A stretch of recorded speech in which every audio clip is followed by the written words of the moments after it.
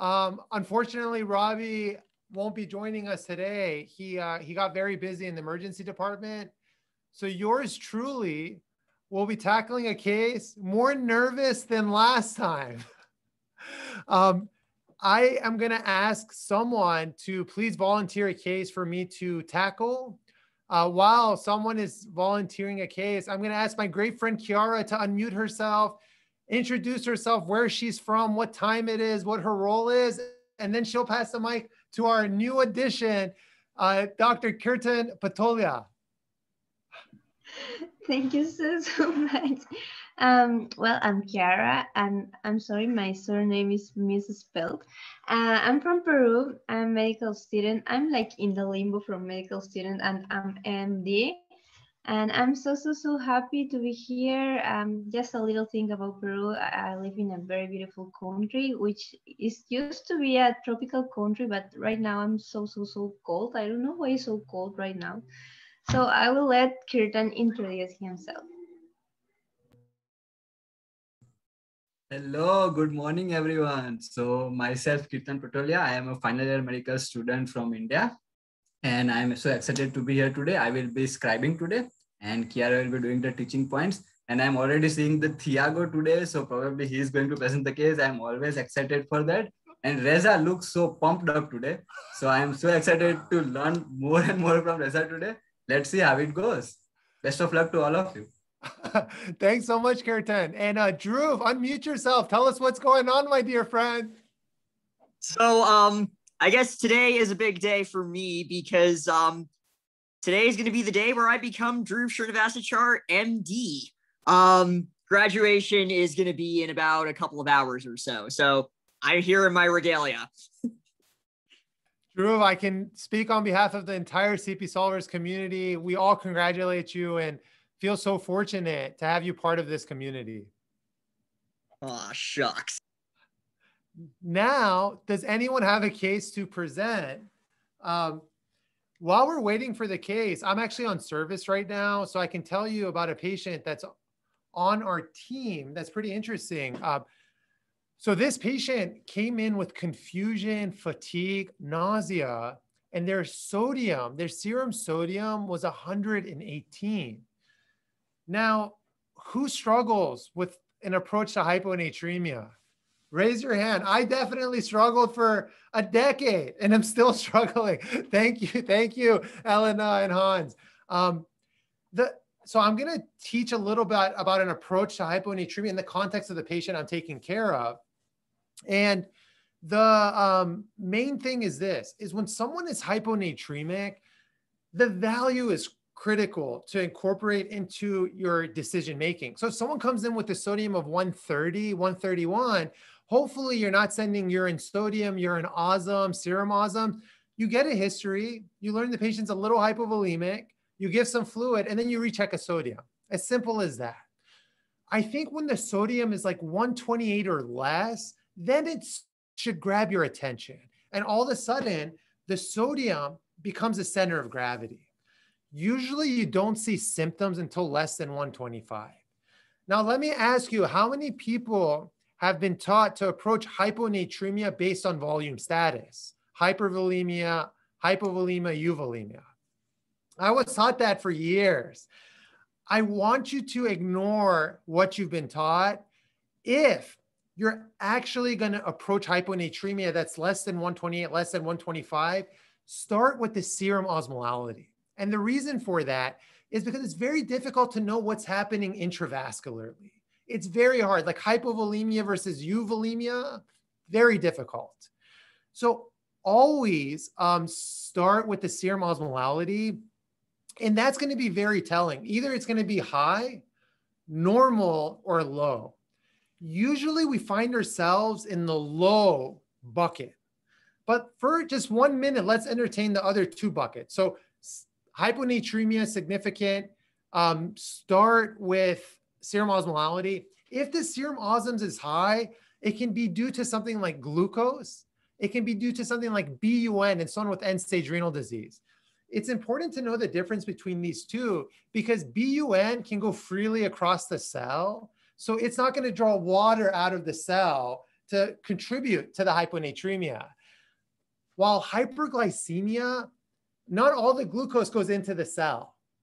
Not all the glucose goes into the cell. So it draws water out of the cell. So hyperglycemia can cause hyponatremia. And of course, we know we can correct the serum sodium for the amount of hyperglycemia. I don't want to focus on the hyperosmolar hyponatremia. The isoosmolar hyponatremia, this is called the whole pseudohyponatremia. Like, what the heck is up with that? Pseudohyponatremia? This is what's up with it. So sodium concentration is serum sodium over water, right?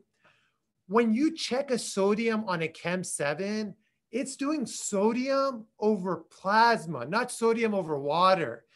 And so plasma is water plus paraproteins plus triglycerides plus lipoprotein.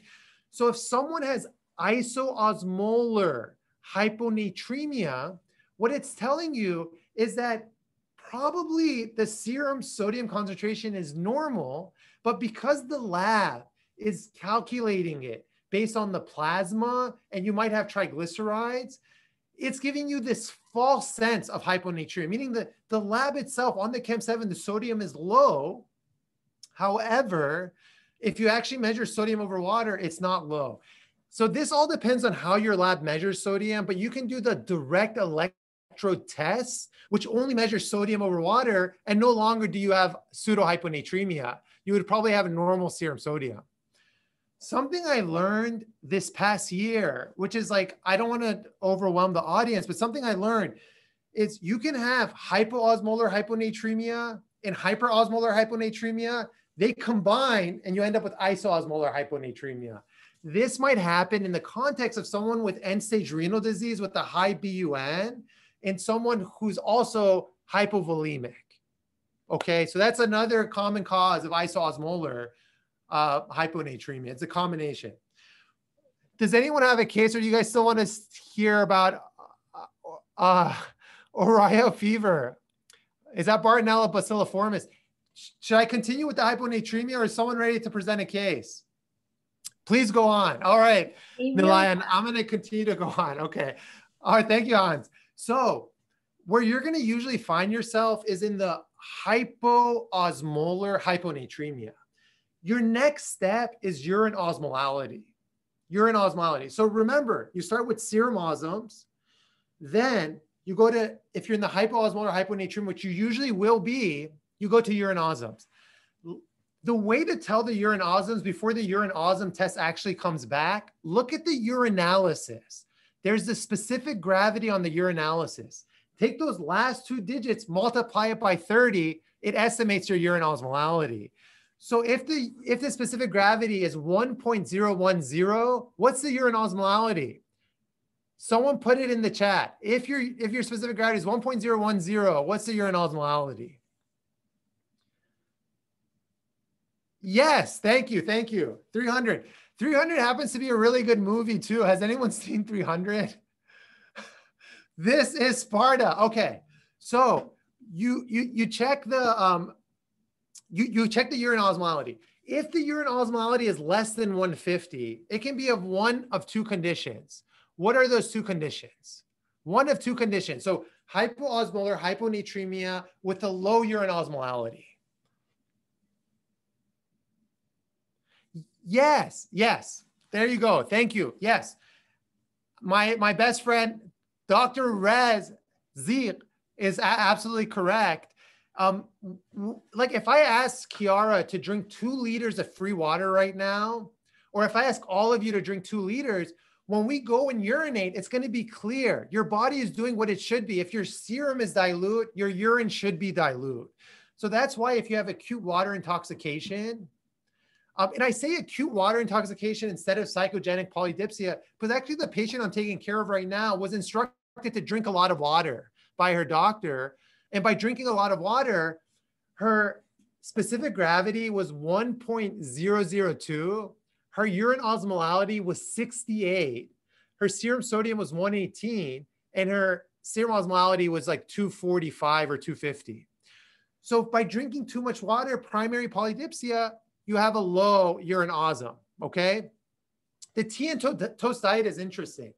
If you don't if you don't consume solute, your kidney can only dilute the urine to a urine osmolality of 50. It can't dilute it further than that. It can't pee out completely free water. If you're not consuming enough solute, you just, and your blood becomes hyponatremic because you're just not taking enough solute. You can't dump out a more dilute urine. So you're hyponatremic with the low urine osmolality. But that's not where you find yourself in the most. Where you find yourself is when the urine osmolality is high. This is when I start using the volume status, but I don't even use it yet. I send the urine sodium. So hypoosmolar, hyponatremia, high urine osmolality can be one of two things. Either there's a decrease in blood that the kidney is seeing. This will cause decreased effective arterial blood volume, or something else. If the effective arterial blood volume is low, you activate the renin-angiotensin-aldosterone system. You reabsorb sodium, right? So what happens to the urine sodium? It's low. It's less than 10. So if you have decreased effective arterial blood volume from heart failure, for example, kidney disease, liver disease, or you're just hypovolemic, your RAS, renin-angiotensin-aldosterone, is activated, so your urine sodium is low. So these patients with a high urine osmolality will have a low urine sodium. That's your clue, less than 10. Okay? What's the alternative? That you have a high urine sodium. So if you have hydrochlorothiazide, SIADH, adrenal insufficiency, hypothyroidism, or cerebral salt wasting, you'll have a high urine sodium. Because in SIADH, you have inappropriate antidiuretic hormone, reabsorbing water, right? So your urine osm is high, but because you're not hypovolemic and your kidneys are seeing enough blood volume, your renin-angiotensin-aldosterone system is not activated. So you basically are dumping out some sodium. And that's why the urine sodium is high in SIADH. Hydrochlorothiazide, you're blocking the sodium chloride cotransporter, so urine sodium will be high. Adrenal insufficiency and hypothyroidism, they potentiate the activity of antidiuretic hormone, thereby, again, doesn't affect the sodium handling, your urine sodium is high. All right, folks, so for my patient, the main thing was she came in symptomatic hyponatremia, and what she needs right now is the ICU, because I'm worried if her sodium gets corrected too rapidly. Like, of course, if we free water restrict her because she was drinking too much, we saw her sodium go up, but it went from like 118 to 126. I don't want it to go up further. So I'm giving her D5 free water, and I'm asking the nephrologist if we should start desmopressin. Yes, Alec. Beautiful. Desmopressin, DDAVP. Because remember, this patient's ADH is shut off due to the hyponatremia, and I think her sodium is going too fast in the north direction. So I want to reabsorb some water. At the end of the day, you need to do Q1 hour sodium checks because you don't want osmotic demyelination syndrome and the patient be in a locked in state. And the problem with osmotic demyelination syndrome is you don't see it the next day. You see it weeks later. So you who caused someone who may have caused the injury. I'm looking at Kiara as if like she's someone who might have caused the injury may, will not know what happened to the patient. And then they have this demyelination syndrome. So folks, that is, yes. Anne-Marie, that's a very good point. I wasn't actually aware of that. I'm not sure of the mechanism. Can anyone unmute themselves and talk about the hypokalemia and osmotic demyelination syndrome? And then please, does anyone have a case to present? We do have a case. Who has a case? And Gabriel has a case. Oh my gosh. Okay, so I have to put my neurology hat on. I'm going to say something neurologic until proven otherwise. All right, let's go ahead and, yes, that's right. As you replete the potassium, the sodium goes up. Thank you, Alec. Let's go ahead, take over the whiteboard curtain. And Gabriel, if you don't mind, unmute yourself, introduce yourself, and let's get the case going. Hi, everyone. Very excited to be here today with you guys. I'm a second-year medical student from Lima, Peru, and I hope you like this case. Actually, it's kind of short, not very complicated, but there's a nice part of this case that I learned, and I hope you like it. So it starts with a 16-year-old male presenting with the emergency room with bilateral lower extremity edema, 4th grade, and he is in mildly distressed. He's severely distressed. And that will be the first aliquot. Thank you so much, Gabriel. Actually, usually when you present, it's some kind of infection. So I'm putting on my ID hat on right now. Gabriel, quick question. How old was the patient? 16. 16, got it. So young patient coming in with lower extremity edema. And I think the first branch point is activating your schema for lower extremity edema, okay? With lower extremity edema, you want to ask the question, is it symmetrical or asymmetric? In general, the left leg usually is a little more swollen than the right leg because the left iliac vein is a little compressed by that right iliac artery. And maybe Kushal or someone can show Zavin's beautiful picture that says squish as that artery comes over that vein. Here we're dealing with bilateral lower extremity edema. So we have to prioritize 3 organs: the heart, the liver, and the kidney. And the kidney, both in terms of renal failure and nephrotic syndrome. So we're going to need much more information. I'm not worried about venous stasis. I'm not yet thinking about a less likely cause like a pelvic mass or some kind of lymphatic obstruction. I'm going to prioritize the heart, the liver, the kidney. I'm going to remember that this is a young patient. This patient is probably healthy. And so there's something definitely going on here that we have to get to the bottom of. So my HPI is going to focus on those 3 organs. Gabriel, back to you, my friend. Mm-hmm. So the edema started 1 month ago, and it has been progressing, and now it's presenting in the thighs. Is 4th grade edema, and in case of the past medical history, he only had 2 episodes of pharyngitis, but it was 5 years ago, not recently disease. He has Down syndrome and with no heart complications or renal complications. In medications, he is taking salbutamol. I think in the US you say albuterol. He has asthma. Family history, no remarkable. Social history, none. Health-related behaviors, none. And allergies, none. In case of the physical exam in the vitals, the temperature was 37. The heart rate was, let me find, was 74. Respiratory rate was 20. And the pressure was 150/100. The skin was no etheric, no cyanosis noted.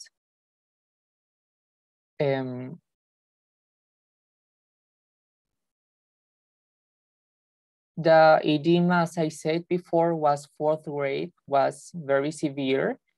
And the pulmonary exam, lungs were cleared, and auscultations, abdominal exam, no remarkable, no visceromegaly, no splenomegaly, cardiovascular exam, no regurgital, jugular ingurgitation, no, was normal. And in case of the nervous system, he had a Glasgow of 14. But after, but more about it, the strength, the sensitivity was conserved.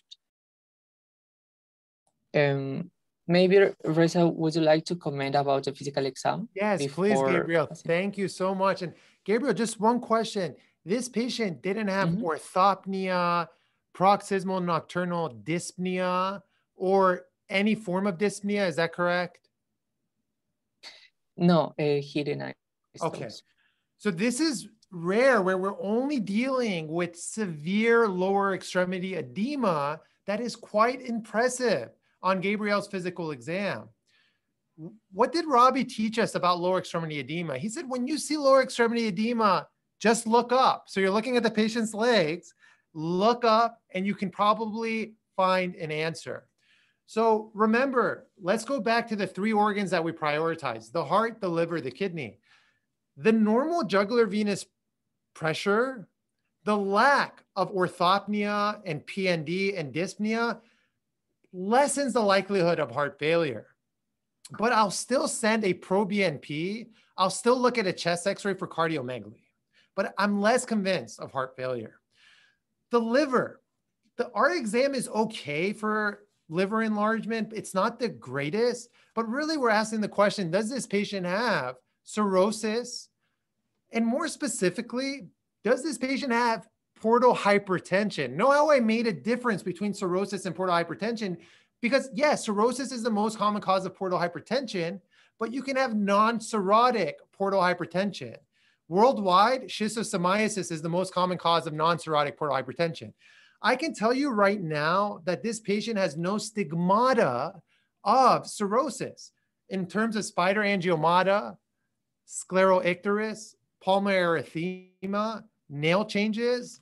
So where we have no finding of cirrhosis, it doesn't exclude portal hypertension, but Gabriel didn't tell us that he saw distended abdominal wall veins like caput medusae. We'll keep that in mind. We'll keep that in mind. The one organ which you can't exclude based on the physical exam or history is nephrotic syndrome or kidney injury. On history, you may be told that the patient has a frothy urine. That's a clue to proteinuria, more specifically albuminuria. But this exam basically doesn't allow us to make significant progress besides saying it's not cirrhosis, it's not heart failure. I still want a pro-BNP. I want a urinalysis looking at the albumin. I want a Chem 7 looking at the creatinine. And I would get liver chemistry tests to look at the AST, the ALT, and pending those results would guide my next steps in management.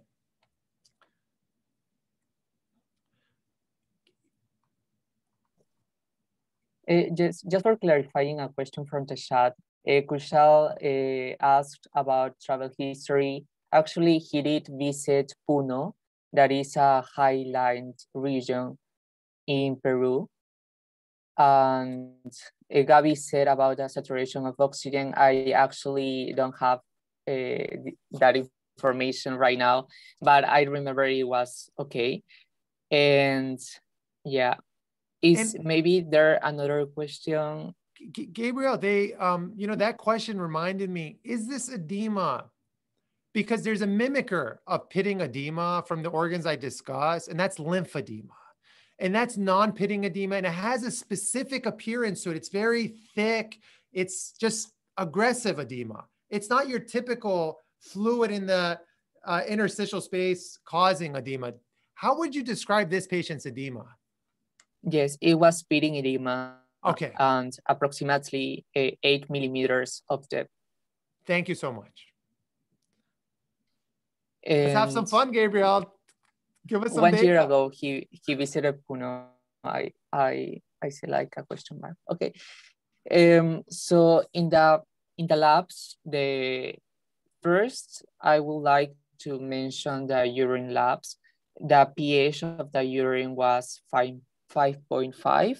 Density was 1018. Glucose negative. Proteins 300 milligrams in 40 hours of recollection of urine. He had 18 red blood cells per count, leukocytes 1 per count, and a red blood cell cast positive. The creatinine, the glomerular filtration rate estimated was 22.5.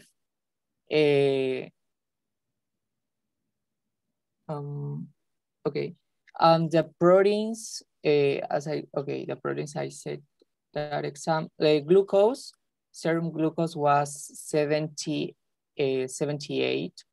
urea was 112.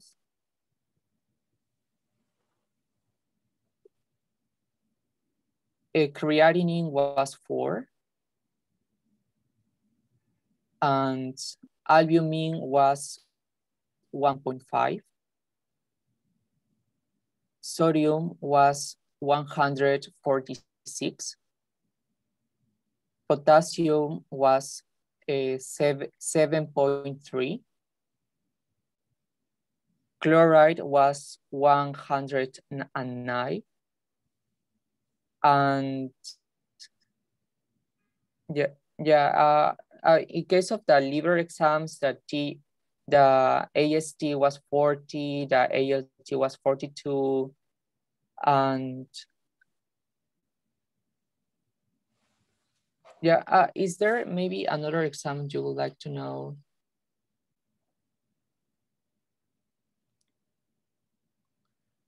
And Gabriel, it seems that the liver chemistry tests were okay. Besides the albumin was 1.5. Did you say there was also a red blood cell CAS in the urine? Is that correct? Yeah. Okay, very good. And the 24-hour protein was just 300 milligrams, correct? In 24 hours? Yes, I think I said it wrong. It was 3 grams. 3 grams in 24 hours. 3 grams. Okay. All right. So this is really helpful. Look how much, you know, I want everyone to step back here because there's a lot to dissect. There's a lot to dissect. But remember, just based on the HPI in the exam, we had ruled out, we said that liver and heart is less likely. And we said kidney is probably where the money is at. And here, the center of gravity now becomes the kidney. Gabriel, you know how much I love diagnosis, right? But at this point, I'm not worried about diagnosis. I'm worried about management. That potassium has me scared. What happens when someone has hyperkalemia? You worry about abnormal heart rhythm and sudden cardiac death. So I want everyone to imagine the PQRS complex and then the T wave. Can you see the T wave, Gabrielle, on my drawing? Yes? Okay. So imagine that Gabrielle is grabbing this T wave and pulling it up, grabbing the T wave, pulling it up. Remember, a peak T wave hurts when you sit on it, not tall, peak. So Gabrielle pulls it up and what does it do? It widens everything. The QRS widens, the PR widens, the P wave, the height of the P wave goes down. So that's the way you remember the findings of hyperkalemia on EKG. So you never forget, pull the T wave, peak T waves, widen QRS, flattening of that PR, lengthening of the PR, flattening of the P wave, okay? So right now, this patient needs interventions. This patient needs glucose and insulin. You have to give glucose with the insulin. It has to be IV or you're gonna precipitate potentially hypoglycemia, coma. This patient needs laxatives. Get the K out of the body. So you're gonna push K into the cell, K out of the body. This patient likely needs dialysis if we can't manage it medically and if the kidney function doesn't improve. First, you got to try medical management. If that fails, then you reach for dialysis. So I would give this patient laxatives. I would give this patient insulin and glucose. You could do albuterol. Maybe it works, maybe it doesn't. And then you might even give this patient Lasix at a very high dose, like 100 milligrams, anything to get the K out of the system. Of course, our nephrology colleagues will be on board here. That's the management aspect of this case. Patients should be on telemetry if the hospital has telemetry. Look at the albumin. So how do we remember, there's a difference between nephrotic syndrome and nephrotic range proteinuria. Nephrotic range proteinuria is when you have more than 3 grams to 3.5 grams of protein per 24 hour. It's a triad. You have like more than 3.5 grams of protein per 24 hour. The albumin is less than 3, and you have lower extremity edema. These patients often have hypertension. And actually, now that I look back at the physical exam, Gabrielle, maybe this high blood pressure should have made us think of kidney injury because we weren't dealing with heart failure or liver disease. So that's another reason why we were heading down that path. So when I look at this and I see proteinuria at this degree, hypoalbuminemia, lower extremity edema, and hypertension, I say this patient has nephrotic syndrome. Now, why is it important to say that? Because now you can unleash a schema or an approach to nephrotic syndrome. But there's something really unique about this case, folks. Look at that urinalysis. Look at that microscopy, the sediment. When you have red blood cell casts, you have glomerular nephritis.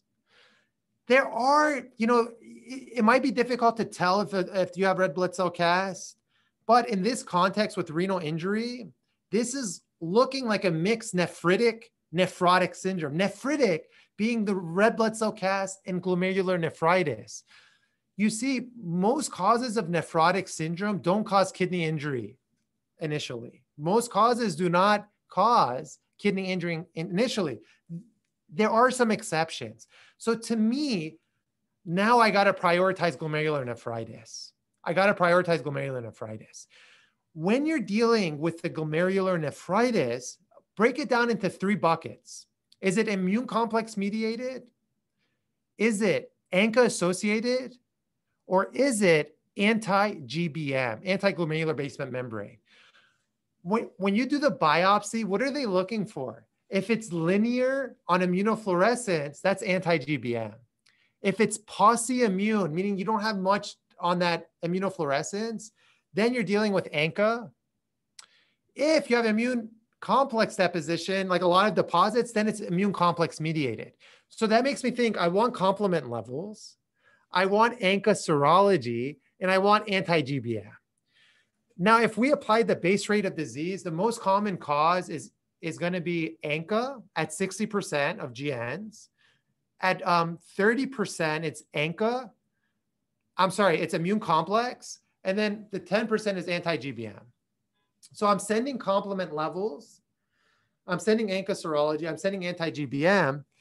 And if we take this a little further, can we make any more progress? So I am framing this as a rapidly progressive GN that's like, rarely manifesting as nephrotic syndrome. So I would prioritize the GN schema over the nephrotic schema, and I would pursue it in that direction. So maybe, Gabrielle, maybe this is a good place for you to give us some more data in terms of what happened to the potassium, how you managed that in the hospital. And then with regard to some of the preliminary stuff that we requested, being the complements, the ANCA, the anti-GBM, and then we can take it from there. Yes, thank you, Reza. I'm loving the discussion a lot and the comments in the chat. Actually, the patient was how do you say, like, please, someone who speaks Spanish, help me derivar, like transferred. Yeah, yes, to the cardiology team because the potassium was really high. I don't know exactly what the management was for that, but because we were in the like interrenal management, and as you said, it was really interesting, the age of the presentation, the severity of the edema, the potassium that was really high, and the estimated GFR that was 22.5. That was very low. And so the patient first was stabilized, and then there were, we sent some data. First, we sent the HIV test was non-reactive. The hepatitis B surface antigen was negative. The hepatitis C was negative. The RPR, Brucella was negative. And the ANCA also was negative. The anti-GBM was negative.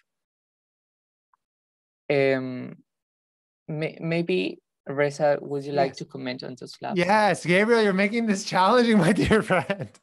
So, and if we thought about, like, many times, like, this patient is in a renal biopsy deficient state, meaning that this patient needs a biopsy and needs immunofluorescence of that biopsy sample. Also, electron microscopy and light microscopy would be helpful.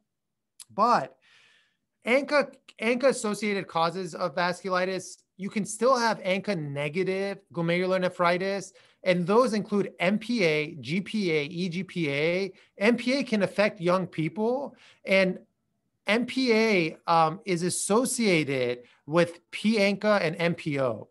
So just because the ANCA is negative, we can't eliminate that from our DDX, but the biopsy with immunofluorescence will help us. The HCV, the HBV, the HIV, all that being negative, the lack of infection, it just makes like an infectious immune complex cause of GN less likely. The complement level, Gabriel, did you say the complement level was normal? That would be a very helpful branch point. Yes, the C3 was 43, which was low. The C4 was 8, which was low. That's super helpful because that puts us in this sort of hypocomplementemic glomerular nephritis picture. You see, IgA nephropathy, usually it's normal complementemic. So now I'm starting to think about autoimmune stuff, the most common being lupus. This would be very odd for a young gentleman to have lupus, but it's possible. So I would send an ANA, and I don't think we have that yet, but I would send an ANA for lupus. Sjogren's can do this as another autoimmune cause. Malignancies like lymphoma can do this. The fact that HCV is negative makes cryoglobulinemia less likely, though does not eliminate its possibility. So honestly, based on the data we have right here, I would prioritize an immune complex mediated process. I would still send anti-GBM. I would pursue a kidney biopsy. And specifically, I'd be interested in the immunofluorescence. Based on what we're seeing here, I wouldn't be surprised if we see granular deposits. And I would send an ANA and some of those rheumatologic serology. Gabriel, did you want me to comment on anything else or any questions about my thinking? Yes, please. I think this aliquot will reveal the final diagnosis. As you said, Teresa, we sent a light microscopy, and the biopsy of in the light microscopy showed increased glomerular cellularity and thickening of the vessels that was most compatible with diffuse proliferative glomerulonephritis, and the electromyoscopy showed subendothelial immune deposits. And we also sent the anti-DNA and double-stranded that was highly positive, 861, and the ANA was also positive in a titers of 1 and 640. And what I learned from this case is that, as you said, Reza, this could be lupus, but the age and who the patient is, it was very an unusual presentation of lupus, because in the physical exam, we couldn't notice another stigmata of that could lead us to suspect of lupus. And it's very interesting, and I learned from this case is that we have to keep lupus in our differential, no matter who the patient is, because as you can see in this case, lupus sometimes cannot respect the age and the gender of the patient. And another important thing that I learned from this case is that it's not sufficient to diagnose lupus, but to diagnose the severity of the lupus and to manage and to do a correct management of it.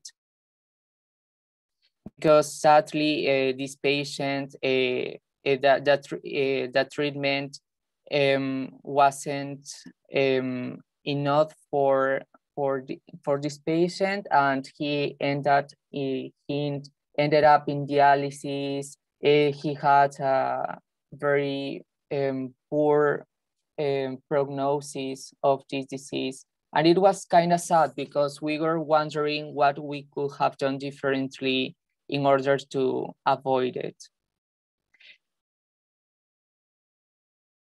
Gabriel, thank you so much for those reflections.